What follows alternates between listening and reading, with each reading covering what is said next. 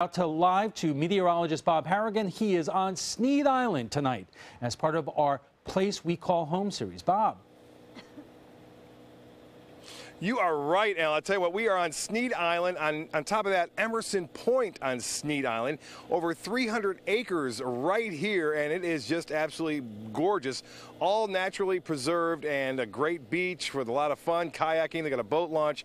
And Kristen Cedarwall, who is from Palmetto now, joining us. Kristen, you're out for a nice stroll here on this lovely place, huh? Of course. Yeah, do you do this very often? Sometimes. Yeah? And what do you think of it, generally? I think it's absolutely beautiful. Yeah. I think it's cleansing, it's very meditating, very soothing. It is, you know, just to be out here with nothing, no streets or no cars going by. It's just, I was out there kayaking earlier and doing a little fishing. I didn't catch anything, but have you ever done any fishing here? No, I don't do much fishing. No, but I'll tell you what, a lot of people do right here. Appreciate it. Keep your stroll and enjoy the sunset. Absolutely. All right, thank you, Chris. Appreciate it. As far as the weather goes, outstanding. Here's a little